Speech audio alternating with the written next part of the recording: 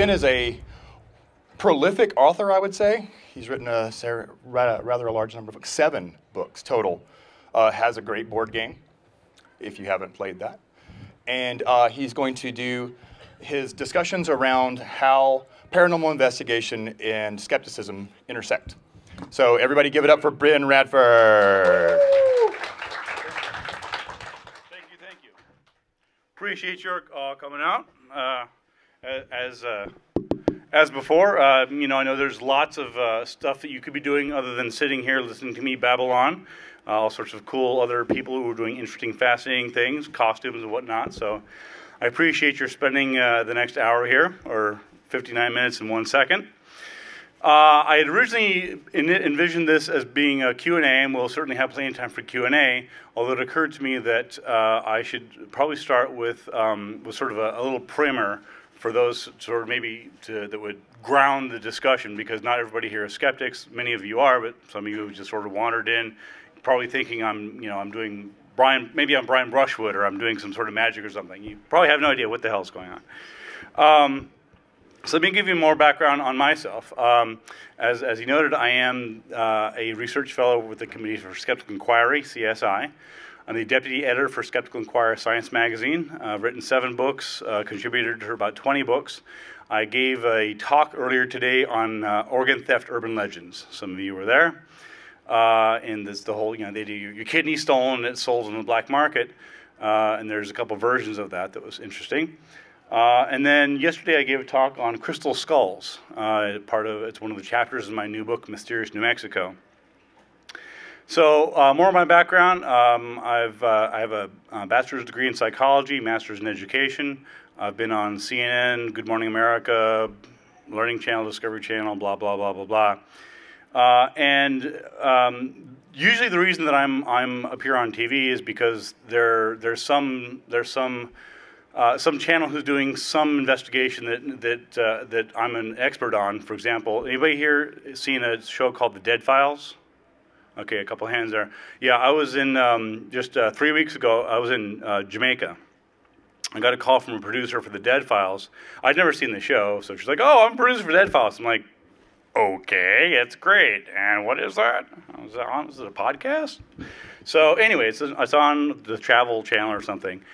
And it's a TV show that has there's 2 main stars. One is I think a retired New York City cop, and there's another side who's a woman who goes around and she speaks to the dead, or at least that's what she thinks. That's what she claims. I don't quite know what she does, but that's what they claim, and they go into investigations. And the reason I was called was because the producer said, "Yeah, we're doing a show on the White Witch of Rose Hall," which is Rose Hall is a famous haunted plantation in Montego Bay, Jamaica. And I had actually written a book chapter in one of my books, Scientific Paranormal Investigation. Chapter 12 is on Rose Hall, and I went there and I did investigation, and I went into the history of it, and I essentially solved the case. It was supposed to be haunted by this demonic witch who'd murdered 4 husbands, and there was all sorts of weird, creepy stuff going on, ghost photos and whatnot. So anyway, in that case, they said, "Well, look, we did some research, and we're going to be doing something on this plantation, and apparently you're the only person that investigated it and solved it." I'm like, "Well, yeah." So they're like, "Okay, well, we want to fly you out." And I saw it was a Los Angeles number. Say, "You want to fly me out to L.A. or to Jamaica?" Like, "Jamaica." "All right, cool. We can do that. I will happily be your trained monkey for a day in Jamaica." So that was kind of cool. I have no idea when it's going to air, but it'll be on there at some point. So, and then I was on a series called "Is It Real?" It was on National Geographic. It's a good series. A couple people nodding who've seen it there. So anyway, so I'm going to be talking again sort of on essentially applying science to the paranormal, and I'll give sort of an overview of the strategies that I take in terms of investigating everything from crop circles to Bigfoot to ghosts, things like that. I'm probably best known for having solved the mystery of the chupacabra, the Hispanic vampire beast. For those of you who know that, I wrote a book called Tracking the Chupacabra, and sort of examined all the different parts of that story and everything from the folklore, the conspiracy theories behind it. So I've done any number of mysteries. So if there's a particular topic you're interested in, ghost investigations, cryptozoology, crop circles, whatever weirdness you have a question about, I probably have investigated it firsthand, or I know people who have and done research on it. So let me go ahead and start by giving some of the basic tools involved in terms of how to approach these subjects skeptically and critically. So there's many fundamental common misunderstandings about skepticism, science, and the paranormal, even among many skeptics. And as a skeptic, one of the most important basic questions and lessons that I've often encountered that helps to solve a mystery is you have to question your assumptions over and over and over again. Whether I'm talking to a person who believes that they saw a ghost or a Bigfoot or whatever it is, over and over again, when they're telling me their story, they're presenting their claim to me, I'm listening to their narrative and I'm hearing what they're saying, and they're making these unwarranted assumptions based upon their interpretations of what they experienced. And so I'll give you an example. I was in it's called the Golden Horseshoe. It's south of Toronto, between Toronto and Buffalo, and there's a haunted place. It's called Haunted Fort George. It's supposed to be one of the most haunted places in Canada. And I was there for a TV show, and I was sort of the token skeptical investigator, and they had all these other people, and I'm like, yeah, I'm the asshole, I'm the skeptic, yeah, come on, bring me in here, that's fine. And so we spent an overnight, and I think total of 3 days there. And as we were wrapping up, a woman came up to me, and she was a ghost hunter. She's still there, as far as I know. And she said, you've been here for a couple of days. I see you've done research into the ghosts and these other phenomena. She says, will you listen to my evidence? And I was like, sure. She says, well, I have an EVP, which for those who don't know, it's electronic voice phenomena. It's basically what are claimed to be ghost voices. And so I said, sure, I'll listen to what you have to say. She says, well, here's the deal. I was walking around Haunted Fort George, and she had a parabolic mirror, looks like a gun. You see these on the sidelines of like football games. They're little disc things, and it basically captures the sound. And I said, okay, what do you have? And she says, well, I recorded a child ghost laughing. And I said, okay. I said, I will listen to your audio. That's fine. I'll listen to your evidence. I said, but before I do, let me ask you, how do you know? She's like, well, what do you mean? I said, how do you know what a child ghost sounds like? Because I don't. I mean, I know what a human child sounds like. I can guess that. I don't know what a ghost sounds like, and I certainly don't know what a child ghost laughing sounds like. So if you're coming to me with your evidence and you're saying this is what this is, I'm just going to ask you how do you know that that's what you recorded? I mean, I'm not saying it's not. It could very well be. But if you're going to present it to me as evidence, I'm going to ask, why is that in your interpretation? And she didn't really have an answer. It was sort of like, oh. I was like, this isn't a trick question. I'm just trying to explain to you that, there's lots of interpretation in this. And so anyway, this is where we get into questioning the assumptions. So there's a great quote from Bertrand Russell. It says, in all affairs, it's a healthy thing now and then to hang a question mark on the things you've long taken for granted. And again, it's, if you're gonna present something as evidence, and if you're gonna have these assumptions about what you experience in terms of them being paranormal or potentially paranormal, look at the bases and the assumptions that underlie that premise. So here's another question that comes up: how can proven scientific methods of research be used when, by definition, the paranormal is that which defies scientific explanation? I've heard this over and over again. So the idea is like, well, the paranormal, we're talking, things that the science can't explain, ESP, ghosts, whatever else. I'm like, why do you think science can't explain that? It's like, what is this assumption that why? Oh well, we can't detect these things. The fact is, the paranormal doesn't mean something that defies scientific explanation. There's lots of different definitions that people use. But basically, if all the paranormal meant was it's something we don't understand, well, there's no shortage of things we don't understand. In germ theory, for example, before germ theory was around, that was paranormal in the 1700s. People didn't know why one person got disease, another person didn't get disease. They attributed it to God's wrath, for example, or to take your pick. So just because we didn't then have the scientific answer for why something happened, and we do now, that doesn't mean that it was once paranormal. It just means we didn't know what the answer was. And so the fact is that many paranormal things can be and have been scientifically tested, from Bigfoot hair to psychic powers. I've spoken to many people say, oh, well, the problem is that scientists should test psychics. I was like, they have. Huh? Yeah. Scientists have been testing psychics for decades. Huh? Yeah, do a little research. It's all there. This has been done before. Cornell Labs, the Society for Psychical Research, etc. I mean, there's ESP experiments done in the 1970s. It's not that no one has done this. It's the same thing with, or like ghosts. People are like, oh, well, if only someone would bring science to ghosts, the people think, well, one of the things people think is that ghost hunting only appeared 10 years ago with the TV show Ghost Hunters. I'm like, what are you talking about? It's like people have been looking for evidence of ghosts for well over a century. In Victorian England, it was very popular. Women of the day would have little parties, and they would have parlor games, and they would bring people over. They would try and use a Ouija board to contact the spirits. This is nothing new. The Society for Psychical Research in London, England, has been doing this since 1880 or something. So it's not that no one has looked into this. It's that when scientific methods are applied to this, the evidence simply isn't there. And same thing with Bigfoot hair.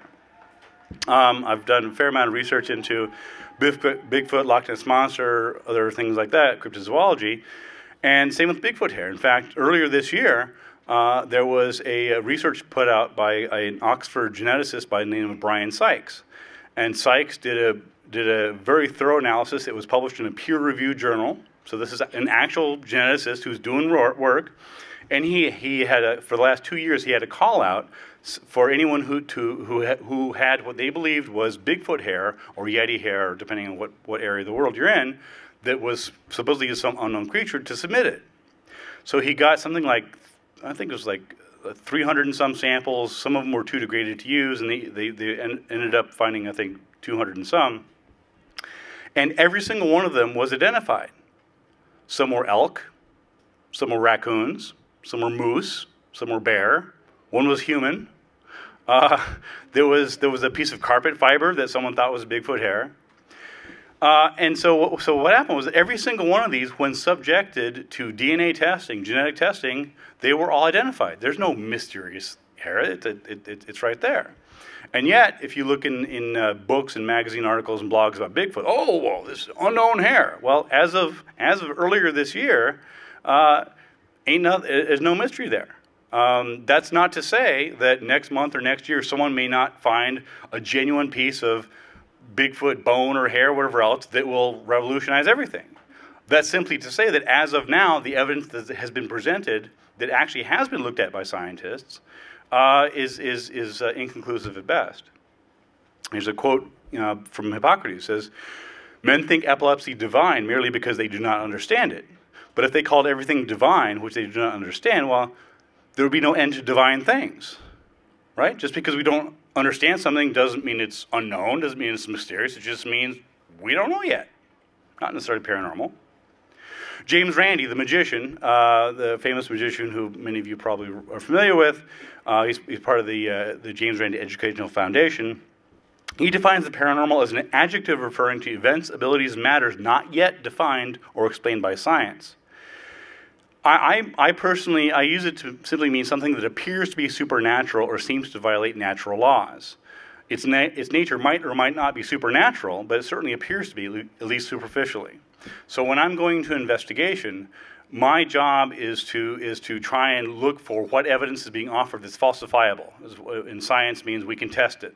It's not subjective. It's not, well, it's not some anecdotal evidence. It's not just rumors. Some people say this is something we can test. It's a piece of bone. It's a piece of hair. It's something that's tangible. And so many so-called paranormal topics are not outside the realm of science at all. Instead, they are indeed falsifiable. I was doing I'll give you an example here. I was doing I was on a TV show called Mystery Quest, and it was a haunted place in Carson, California. And I was there for it was called Annelberry Estates, and the ghost hunters had been there, and they'd done their dog and pony show there. And we were shooting for like 3 or 4 days, and I was going back to the hotel, and the producer was driving us back, and I was there along with a ghost hunter. It was I forgot. Well, actually, I do know his name. I'm not going to bother to tell you his name, but he was with his crew, and they were like, okay, yeah, we're just it's been a long day. We're all heading back. She's driving us back to the hotel. And I said, and I had previously that day I'd seen them. They showed up in their sort of ghost hunters mode. They had all this equipment. They had electronic voice. They had cameras. They had this. They had EVP. They had all EVP recording stuff. They had all sorts of high tech gear. I think he's bragging like, we have $70,000 worth of gear here. It's like just cases and cases and cases and cases. And they're unloading this huge van. I'm watching. It took them 3 hours to unload. And as we were driving back, I said, we're just chatting here. It's like, why is it that you think that we still don't have good evidence for ghosts? I'm just, what's your opinion? I'm just curious as we're driving back. And he's like, well, he says, I think it's because ghosts can't be detected through scientific measurements. And I said, hold on here. You've got $70,000 worth of gear. You've got cameras, you've got this, you've got that, you've got all this stuff set up. What's all that for? If you truly believe that ghosts cannot be detected by scientific instruments, that would be cameras, then what is all this stuff? He's like, oh, I hadn't really thought about that. And the producer's looking, she's just driving, she's like, oh God, where's this going? And it wasn't a gotcha moment. I wasn't trying to trick him. I'm serious. Like you can't have it both ways. You can't say that the reason that we haven't found good evidence of ghosts is that ghosts can't be detected. Well, that's what ghost photos are. Every alleged ghost photo, that's something in the visible light spectrum that we can detect. So either all the ghost photos are not actually ghosts, that is, they're artifacts of the camera process, et cetera, or they're real. I mean, you can't have it both ways. Either they can be detected by instruments or not. And this supposed ghost hunter who'd spent years doing this, it never occurred to him that his own premise is undermined by what the hell he's doing. So that sort of gives you some idea of some where some of this can go. So the question is, how can you study something or be an expert on something that's never been proven to exist? And that's a fair question. What I try to explain to people is that the issue of expertise and credibility and authority in paranormal subjects is very important, because anybody can call themselves a paranormal expert and a ghost expert, ghost hunter, whatever else. That's all well and good. But of course, at the end of the day, the fact is that ghosts have not been proven to exist. I wish they had. It'd be cool. I'd love to be the person that finds hard evidence of ghosts, but at the end of the day, we don't know for sure that ghosts exist. We don't know for sure that Bigfoot exists. We don't know for sure that psychic powers exist. You can argue there's evidence on both sides, but I think almost nobody would dispute the fact that these have yet to be proven. So then the question becomes, well, how can you be an expert on these things? Well, the fact is that it depends on how you define what is it you're studying. So, for example, sociologists and economists are experts on intangible and abstract subjects. It's quite possible to be an expert on the folklore of something, or the concept of something that may or may not exist. And the example I have here is a priest or a rabbi. A priest or rabbi is a legitimate expert and authority on a specific set of beliefs that may or may not be objectively true. Right? No one's yet proven that God exists, and so again, to believers, it's clearly true. To others, it's not true. But at the end of the day, a rabbi and an imam are going to have different ideas about what's been proven and what hasn't. So you can look at these people and you can say, yes, you are an authority on this particular belief system, but that belief system is not necessarily anchored to anything in reality. I mean, when I was 20 years ago, I was an expert on D&D, 4th edition. Yeah, 4th edition.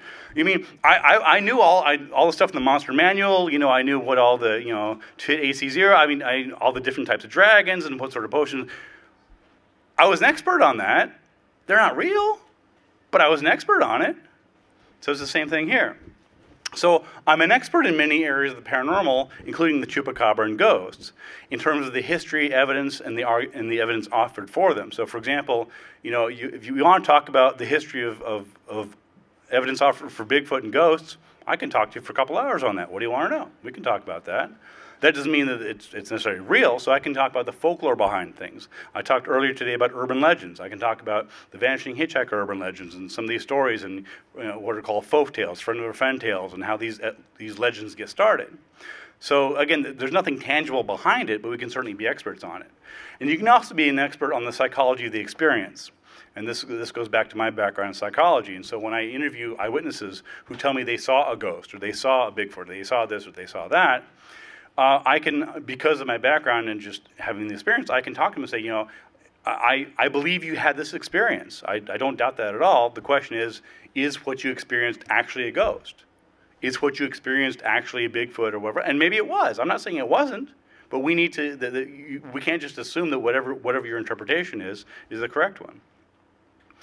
So, and this is an important part, and I don't expect you to read the whole thing. I'll just touch on this quickly. But in a lot of discussions about paranormal topics, the subjects themselves, ghost, Bigfoot, etc., they're treated as if there's some universally agreed upon definition of what they are. But there's not. I can give you a half dozen different definitions of ghosts. Some people think, for example, that there are projections from inside the mind that go out into the real world, that ghosts are created by the human consciousness. Other people believe that ghosts are created by if there's an untimely death, whatever that might mean. Presumably most deaths are untimely unless they're suicides. But some people believe that ghosts, there's all sorts of different theories. So there's lots of different definitions. It's not as if everyone knows exactly what a ghost is. Now, for example, with Bigfoot, there is a sort of common conception about what Bigfoot is. Bipedal, covered with hair, lives in the Pacific Northwest, although they've actually been sighted all across the country. So they're sort of a general agreed upon idea, but no, we don't know what it is, so we can't say that this is necessarily true. And so what's important to understand from an investigative point of view is that when a person says, I saw a ghost or I saw a Bigfoot, all that means is that they're putting a label on an experience they had. They're saying, what I experienced most closely fits ghost. What I experienced most closely fits Bigfoot, right? So you have something that they experience that they can't explain immediately, might be able to explain at all. So if let's say they're hiking in the woods, they see something weird in the woods, what is it? It's a Bigfoot, right? If it's in the sky, what is it?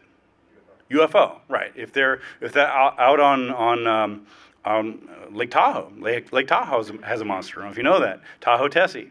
Okanagan, Lake Okanagan, Lake Champlain. If you're out on a lake, it's a lake monster.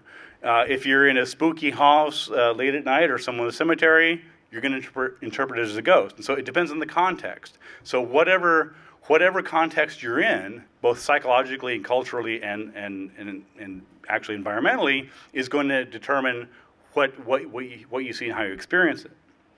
And so therefore, this is the problem that I see oftentimes, is that investigators will go into it as sort of without recognizing that what they're trying to seek is an explanation for an experience. Now, that experience might in fact be a ghost. That experience, they might have actually seen a ghost, they might have actually seen a Bigfoot, whatever. I'm not saying they didn't, but you need to understand that we're not looking for, before you can get to, is this a real creature, is this a real phenomena, you need to understand what the psychology of their experience is. And so you can't claim to positively identify something without knowing the nature of that thing. Correctly identifying X necessarily means that you know what X is. What established characteristics it has that distinguishes it from Y or Z. There's no way around it. So I saw a Bigfoot. Well, you don't know what a Bigfoot is. Okay, I saw something that was big and hairy in the woods. Okay, that's great. I'll go with that. The problem is that something that's big and hairy in the woods, that's not necessarily a Bigfoot. And so you have to go from there. So once the mystery is approached from this angle, it becomes solvable.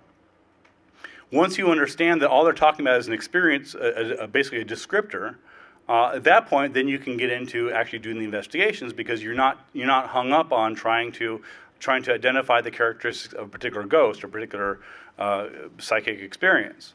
So you have to, you know, the investigation becomes not one of identifying the Bigfoot or ghost, but of trying to understand what the eyewitness experienced and what they interpreted as that. So in order to, you have to use meaningful labels to understand the phenomena. I get this question a lot. It's very tiresome to me, but I do it. In my book, Scientific Paranormal Investigation, I devoted a whole chapter to this. The question is, why is what the TV show Ghost Hunters do? You know, why aren't they doing science? I don't have enough time to give you all the reasons, but one of the problems is that most of the amateur ghost hunting groups today, they're influenced by people such as Grant, who I just saw half an hour ago. We're signing autographs, and his show, the Ghost Hunter Show. And essentially what they're doing is they're doing what's called anomaly hunting. Instead of taking the claims that are presented to them, that is, you know, a claim is that in a haunted house on moonless nights, on the third Thursday of every month, there is a female spirit apparition that goes down a hallway. That's a testable claim. You can be there on a moonless night on the third Thursday. Either some sort of female figure goes down a hallway, or she doesn't. This is testable. So that's the sort of claim that you have to investigate and solve. And so what the anomaly hunters do, including the ghost hunters, is that they look around for things. They're like, all right, well, let's walk around in a haunted house. Turn the lights off, of course. That's always the first step. I've never gotten that. It's like, if you're looking for something, even ghosts, turning the lights off is a bad idea. Because humans, I'll just give you a quick lesson, basic biology. Humans need light to see. I don't know if you guys are familiar with it, but this is why there's lights on me, that I barely see you guys. And if you actually if you turn off the lights, you're intentionally reducing the amount of information available to you to identify whatever it is. So you're greatly impeding yourself. You're going out of your way to make your job harder. A quick demonstration. Oh my God, a quick demonstration. Exactly. Thank you. Thank you very much, Mark. Yes. And why was it harder to see when the lights were off? Because the lights were off, that's why.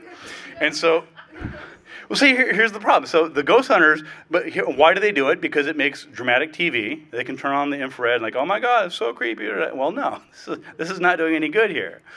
I mean, if think about this for a second. If it benefited you to have less information, then really what you should do is basically, put earplugs in, put a blindfold on, wrap yourself in like a rug, and like put yourself in the closet, or maybe like in a sensory isolation chamber. If that's truly the premise that you're operating on, then you should see ghosts all over the place.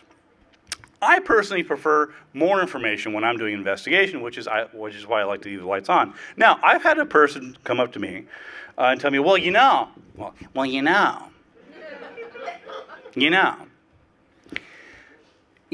the reason they do that is that ghosts, they glow in the dark. And so that's why it's smart to turn the lights off, Mr. Smarty Pants. I said, well, actually, the fact is that ghosts are sighted in a wide variety of contexts, including during the daytime. In fact, most ghosts are not seen at night, oddly enough. Certainly not under the conditions that ghost hunters are doing. For example, turning the light, I don't get it. They turn the lights off, they turn flashlights on. What are you doing? Do you want the lights on? Or do you want the lights off? What's this half-ass turn the lights off flashlight? What are you doing? I'm yelling at the TV and they're ignoring me and it's just pissing me off. So anyways, this is one of the problems with TV ghost hunters. And so what they're doing is they're anomaly hunting. And so what they do is they go into an area and they're essentially generating their own claim. Instead of addressing and investigating the claims presented to them by the eyewitnesses, they sort of, oh, that's all great, whatever, whatever. We're going to go do our own thing. We're going to wander around this dark place with the lights off and then the flashlights on for 4 6 hours, blah, blah, blah. And they record all this stuff in cameras and video, whatever else. And then they go home and they sort of, because it's hours and hours and hours and hours of this stuff. And so they go home, and it takes time to process it, and they often have different people spending hours going through it, combing through it, and eventually, usually what happens, if you record enough hours, then there'll be something weird eventually. Someone will fart, or there'll be a glitch, or something will happen. And like, oh my God, did you see this? On hour 13.402, there's a weird light in this. Well, okay, what the hell is it? I don't know. Must be a ghost. No, you're doing this the wrong way, guys. Here's the deal. Is Grant here? Okay. Grant, if you're here, if you're listening to me, this is not the way to do this. Because the problem here is that using that technique of anomaly hunting, you have lost the opportunity to do any meaningful investigation. Why? Because that weird sound that you think might be a ghost, that weird light that happened to come across this thing right next to a window near a busy freeway that you think might be a ghost, you don't know what that was because you didn't investigate at the time. You didn't find it until a week later when one of your guys was going, oh, this is weird. Well, you don't know what it was because you didn't look. There's no way to go back and recreate what you should have been investigating 4 days ago, a week ago. It's a lost cause. It's totally unscientific. And so anomaly hunting reverses the process of scientific investigation begins with a specific claim. Again, someone says, they offer a claim. I saw this, I experienced this, here's a photograph, here's this thing that could be a Bigfoot bone, whatever the hell it is. They bring it to you and you investigate it to the best of your ability. And anomaly hunting reverses the process and it essentially puts the investigators in the position of needlessly generating new claims, because every time they see something weird they can't explain, it might be a ghost. It's like, go with what claims are being offered to you. Work from that instead of starting your own. So it's a classic case of arguing from ignorance, which is a common fallacy. It means basically, I don't understand X, therefore it's an anomaly. I don't know what made this weird sound. I don't know what had this light, therefore it must be a ghost. And I see this routinely.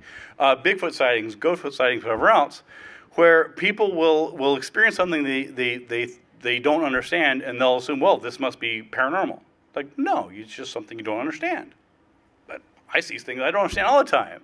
And at a fundamental level, it's incredibly arrogant. It's fascinating to me. You talk to these people, and because I've had people say that to me. They'll be like, I saw this weird thing, and this must be a ghost.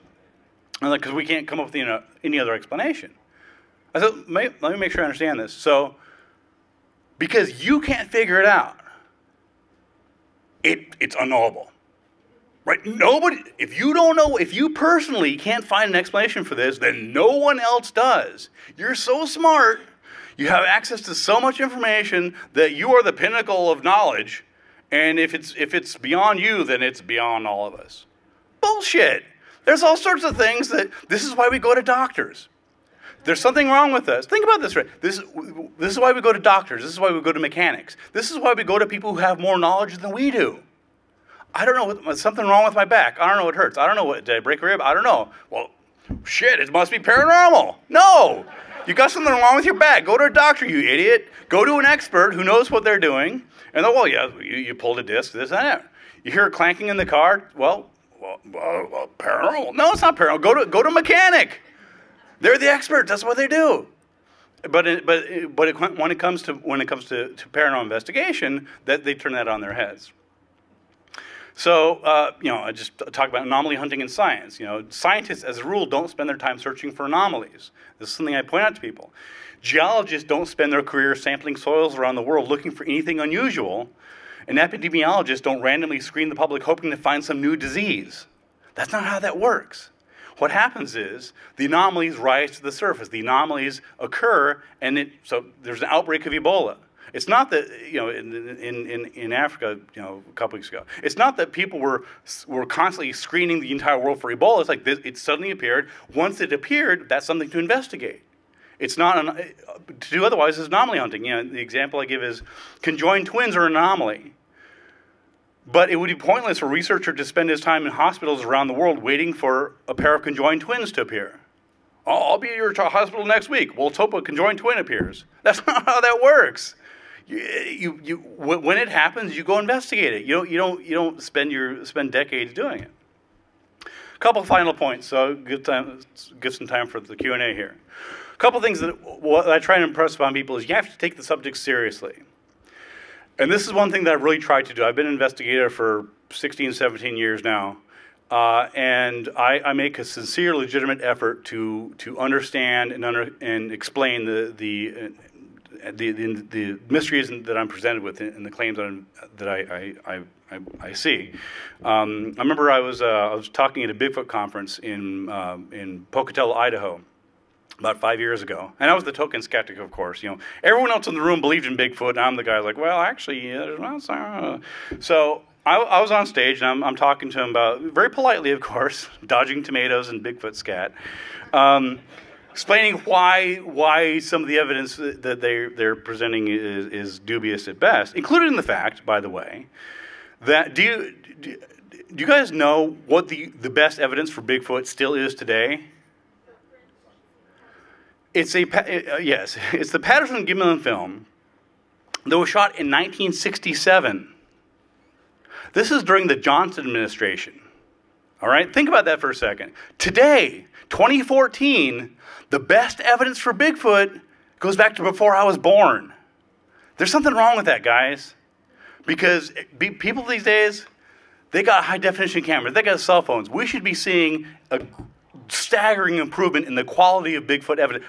Not Bigfoot, ghost evidence, UFO evidence, all these other things. There's more video cameras and higher quality videos, and just more people are more able to document the world around them than ever before in human history. It doesn't make sense that essentially the evidence would have flatlined. That the evidence for Bigfoot is no better today than it was in '67. And frankly, the evidence for ghosts is no better today than it was 10 years ago, 20 years ago, 100 years ago. There's this vanishing evidence horizon. And I see that as fascinating. You may know the Fate magazine. There's a couple nods. It's not a great magazine. But anyway, it goes, what I find interesting is it dates back to the 40s and 50s. And so every now and then I'll pull one out, like, from 1953. Well, evidence of extraterrestrials is going to be found any day now. Like, wow, 53, how's that going, guys? I guess that didn't really work out. The Bigfoot evidence, this and that. And the problem is that the people who spend their time researching this, they don't recognize this vanishing evidence horizon. They don't recognize that the evidence is not getting incrementally better. And it should, because in every other area of human investigation and human endeavor, geology, botany, medicine, in every other realm where we know it actually exists, where it's a field of study and people study it and can touch it and examine it, the evidence is incrementally better. There's published research. There's a building body of knowledge, and you don't have that in these subjects. And at some point, you have to ask yourself why. Second point, it's not enough to simply doubt. Oh, I didn't finish what I was talking about the Bigfooter, sorry. Okay, so I'm at the Bigfoot conference, dodging tomatoes and Bigfoot scat. And I said, all right, so they weren't really hostile, but I was getting some evil eyes. I said, look, I'm not the enemy here. I'm not the bad guy. I said, you need to understand, addressing the Bigfoot crowd. I said, a lot of you have seen Bigfoot. You believe in Bigfoot. You sell Bigfoot books, this and that and the other. I said, you need to understand that out on the main street, the John Q. public thinks you guys are crazy. They think you're full of shit. They think that you're a nut job who's out there looking for Bigfoot, old yahoos and rednecks and that. I said, I'm taking you seriously. I will listen to your Bigfoot story. I will look at your Bigfoot evidence. I will look at your photographs and your videos. I will look at what you have. So I'm willing to put forth the effort and make a sincere, legitimate effort to examine this thing. So I'm not the bad guy here. I'm not your enemy. I'm trying to give this field scientific legitimacy. Same thing with ghost hunters. Every now and then I come across amateur ghost hunters, both locally in New Mexico where I live and elsewhere, sometimes for TV shows. And I say, look, I'm trying to help you improve your work. If you want ghosts to be accepted as valid entities, if you want, and they're so desperate for credibility, if this is really what you want, then use science. Science is how we prove things, guys. Science is how we get ahead. Science is how we build knowledge. And if you're not going to do science, like the ghost hunters don't do science, then this is why ghosts are in their 10th season of not finding ghosts. Finding Bigfoot. What, 3 seasons now? Still haven't found Bigfoot. How's that work? Is there a prize now for finding? I don't know. I'll $50 in a beer.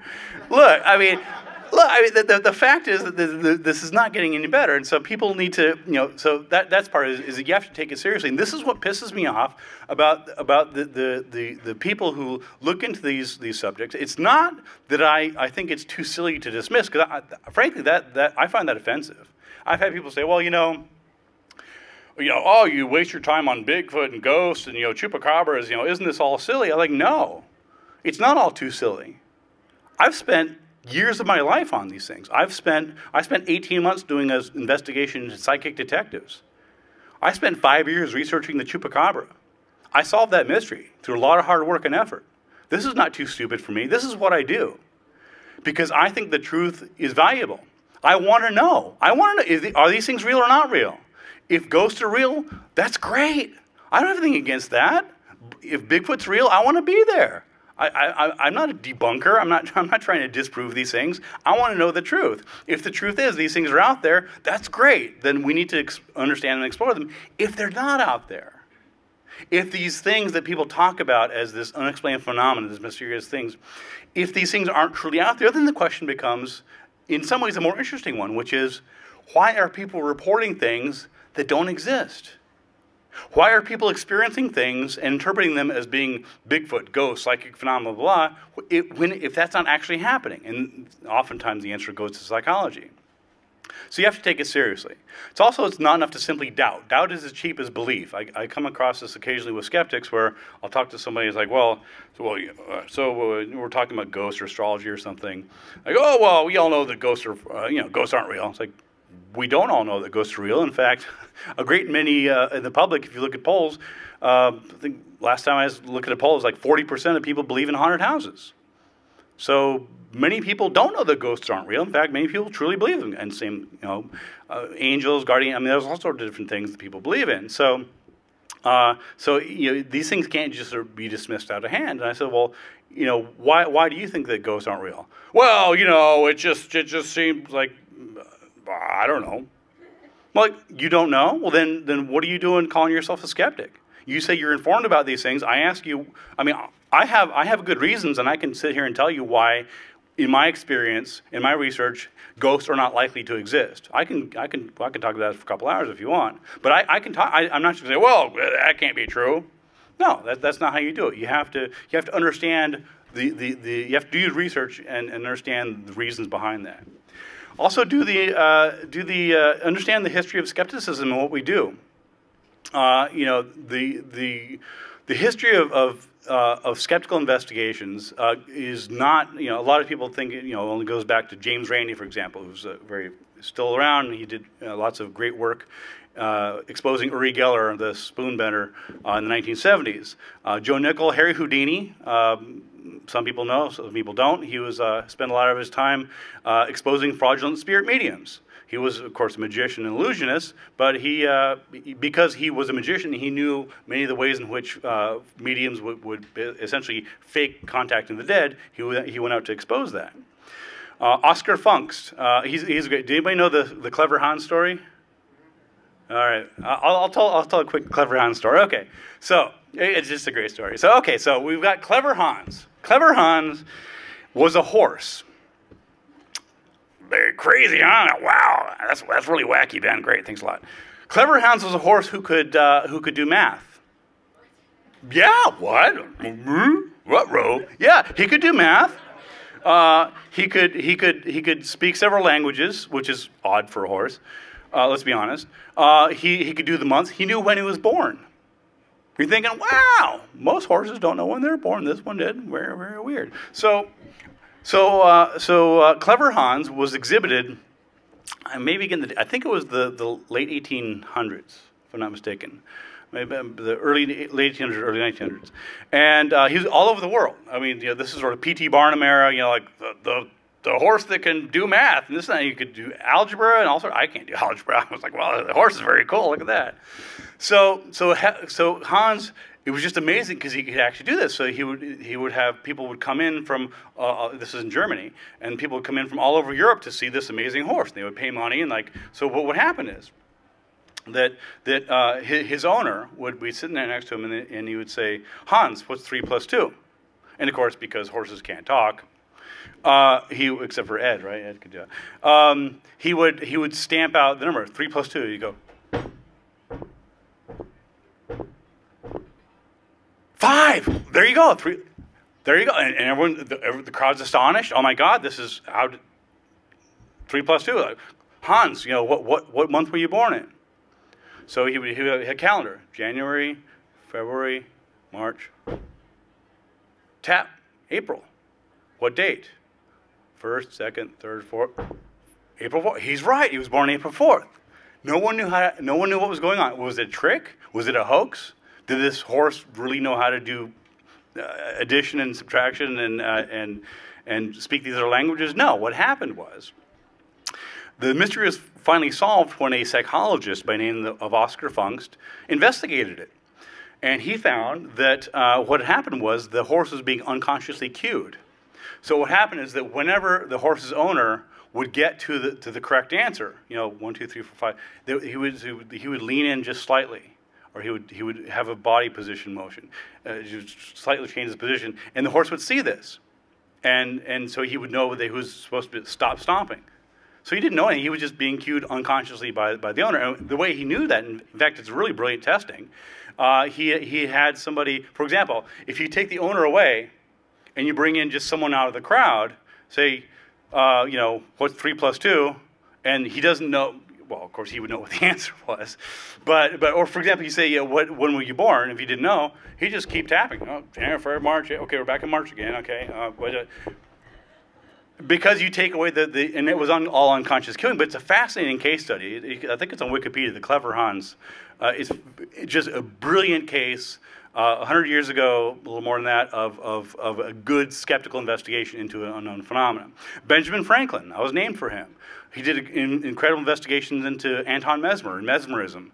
And again, I don't have time to talk about that, but there's all sorts of rich history of skeptical investigators that I'm proud to call myself among, and many are still today.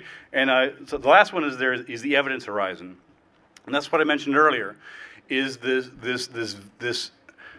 notion that the evidence is always around the corner, over and over and over again. The evidence, the hard evidence for ghosts is around the corner. Psychic powers. I heard this over and over again, and it's never here. It's never here. It's always just a little further out. And look, the fact is that science is it's self-correcting, and so any belief that we have about the current status of science, it's only subject to new information, whatever else. And so there could be a study next month or next year that undermines or something else that we all believe. Same thing with ghosts. It could be that right now, as I'm speaking to you, it could be in Loch Ness. Somebody is finding a washed-up Loch Ness monster. That's absolutely possible. Someone's like, oh, shit, well, there's a big thing there, and no one knows what it is. Well, clearly a monster. It could be they're finding one right now, and we're going to hear about it on CNN tomorrow. Not likely, but it's certainly possible. And if so, that's great. I want to be the first one there. But people need to recognize the context and the history of these claims because it really goes back farther. So we still have about 10 minutes, so that's time for some Q&A. Hope I haven't gone too long. Hope I've given you something to think about and some grist for the mill. There's my book, Scientific Paranormal Investigation. It's available on Amazon and elsewhere, and there's a caricature of me as a sort of Sherlock Holmes, actually done by Sarah Mayhew, who's a manga artist. So anyway, I will pause for applause and then take questions. Come on! All right, there you go.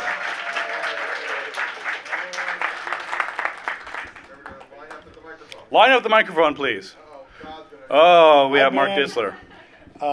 As a member of the Independent Investigations Group of Atlanta, we get contacted on a regular basis with people saying, I have something paranormal, I've seen a ghost, can you come out and investigate? Well, we spend a lot of time internally debating whether we should go investigate due to the fact that maybe somebody contacts us through email and you can read the email and say, I'm not sure this person is mentally all there. So how do you handle, well, how do you get contacted normally for, say, an investigation? And how do you handle that if you think maybe this person's really needs help rather than a paranormal investigator? That's a great question. You know, what I try to do is, it's difficult. Again, I have a background in psychology, so I try and guide them towards, I mean, I have some ability to sort of work with them and try to get a bearing on what's going to help them out. I remember I was living in Buffalo at the time, and a guy contacted me he was a middle-aged black guy, and he had like an egg-sized tumor on his neck. And he contacted me out of the blue. I'd never just sort of wandered in, and he started talking to me. I don't know where he got my, how did he get in my office? I'm like, shit, how did he get through security? But he asked me if there was a doctor that could remove a ghost from his neck. And I said, not really. Why do you think there's a ghost in your neck? And he said that he'd seen the TV show Ghost Hunters, and he'd seen some episode that made it sound like a ghost had been in a house and had been driven out by like some sort of frequency, harmonic thing, whatever else, and he believed that's what had happened to him, and that it had gotten in his neck. And so at that point, I was trying to.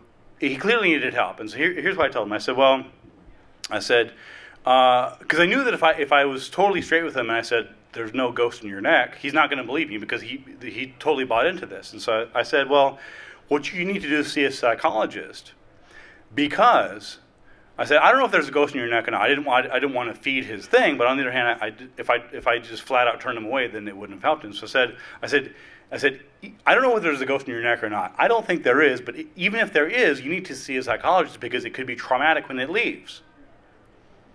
And he's like, oh yeah, I sort of see that. And so I guided him to social services, and I haven't heard back. I don't know if the ghost is still in his neck or not. But so I tried to sort of do my best to help him out with that. So it's difficult. I mean, that's one of the things where it's also important to recognize that most people who come to me with claims are not mentally ill. Lots of perfectly ordinary, sane people see ghosts. Lots of perfectly sane, ordinary people see Bigfoot and UFOs in the sky. There's nothing pathological about that. Everyone misunderstands things. There's nothing unusual about that. The question is, why do they interpret it that way? So thankfully, I've only had to deal with truly mentally ill people on a handful of occasions. And usually, I try, and to answer your question, I try not to encourage that their delusion and try to sort of guide them towards help that they that might hopefully work. Questions, comments? Come on, some of you have something to say. Well, when somebody contacts you, and let's say they're not saying they got a growth on their neck or something, which is obviously needs to be looked at by a different type of somebody.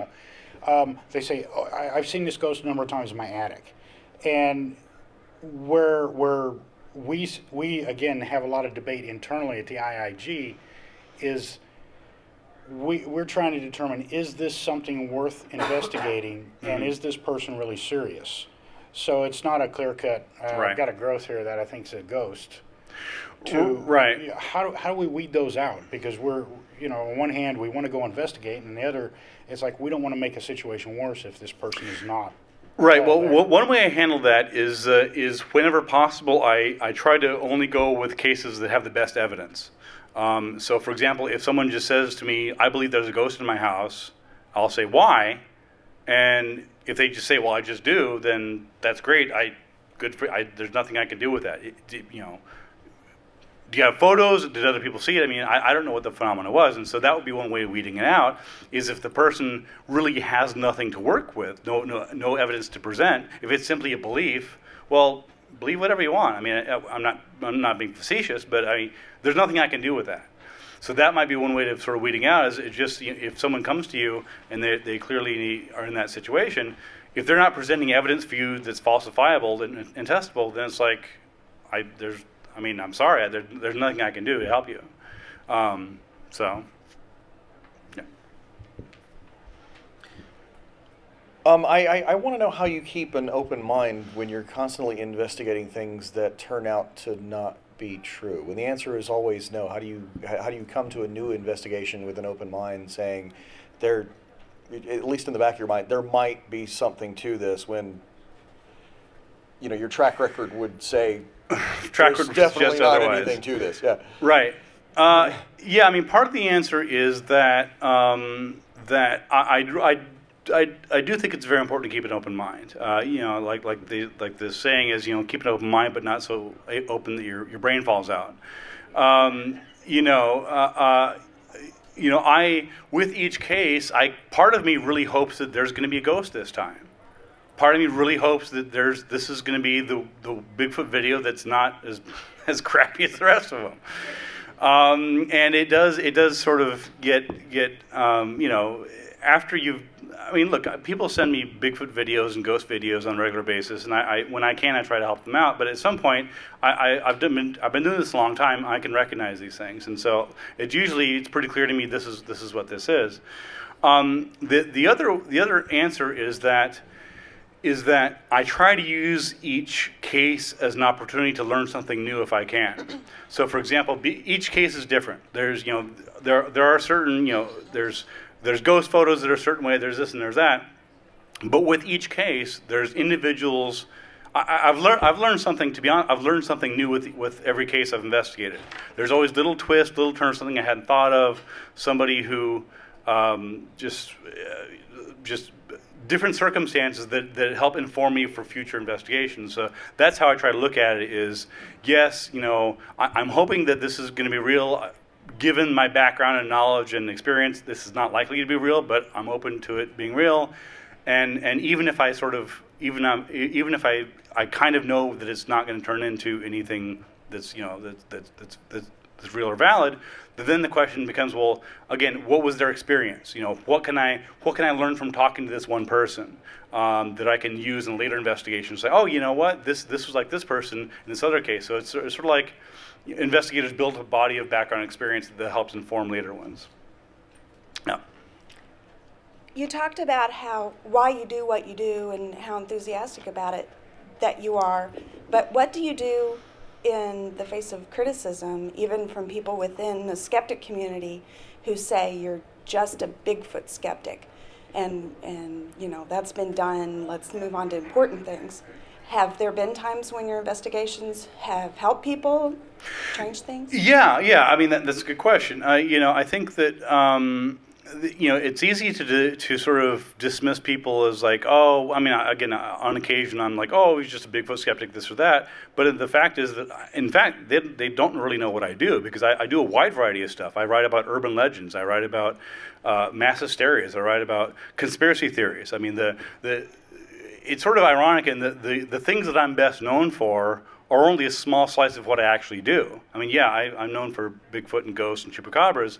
I do media criticism. I do all sorts of other stuff. And so, you can sort of pick and choose if you want, but the fact is that I've got a big body of stuff. I did on plagiarism. In the next issue of Skeptical Inquirer magazine, I have an expose on eHarmony, whether their logarithms are scientific or not. Sort of consumer advocacy there.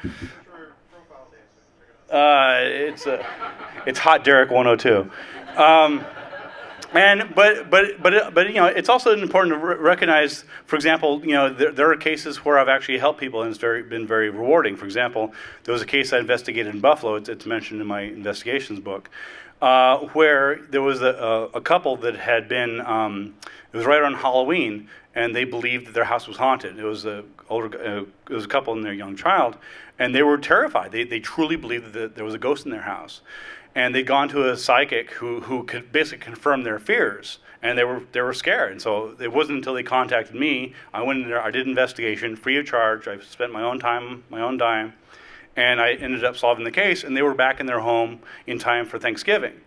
And that's a case of where it wasn't some abstract, oh, we're educating the world. Like, these are real people who needed help.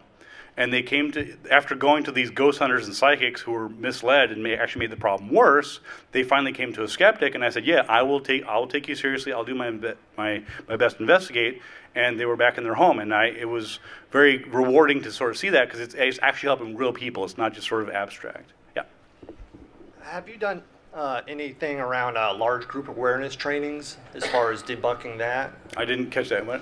LGAT, large group awareness training. Have you run into anything like that? I haven't personally. I've heard some about it. Off the top of my head, I haven't done anything particularly into that now. And a follow-up, I like the phrase doubt is as cheap as belief. Have you found anything that was doubted that you were able to verify? Well, that's a good question. Probably the closest I would think would be maybe intuition. I think there may be something to intuition. By that I don't mean something supernatural, but just, again, having a background in psychology, there's ways in which we can sort of have knowledge without knowing how we know it, so we can pick up cues from the environment. And so that's probably the closest. I think we're at the end. If it's real quick, I'll see what I can do. Oh, I was wondering if you had heard about the UFO sightings in Houston, like this past week. Not this past week. I've been here, so I'll check into it. Anyway, thank you all for coming. We're at an end. Appreciate your time.